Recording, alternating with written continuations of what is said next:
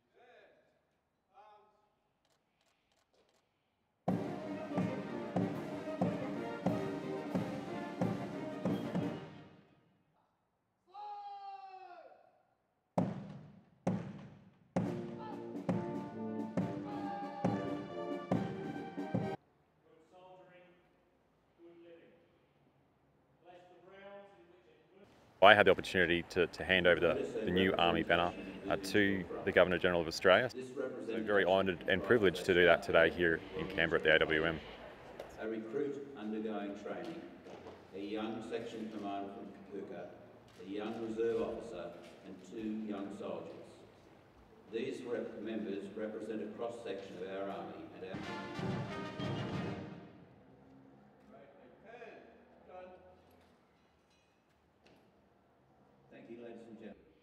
Its first official act was to be presented with the Iraq streamer for our service in Iraq from 2003.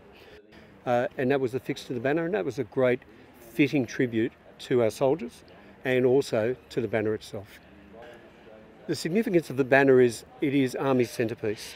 It doesn't encompass a unit, it doesn't encompass a corps, it encompasses the entire Army. And that is a great setting for us to look into our past, use it for our present, and focus on our future.